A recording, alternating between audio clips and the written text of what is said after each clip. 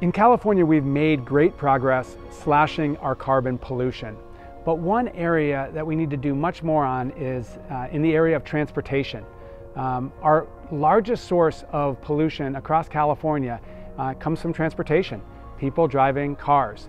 Now, part of it is shifting to zero emission vehicles, or reducing those tailpipe emissions. But we know we also need to shift the mode of transportation that a lot of people can use. We need to provide more options for people. Right now, it is faster and cheaper to travel from Los Angeles to Seattle than it is from Los Angeles to Fresno, really the largest city in our Central Valley. That just doesn't make sense. We have to provide Californians more options for safe, affordable, clean transportation, and high-speed rail is at the center of that.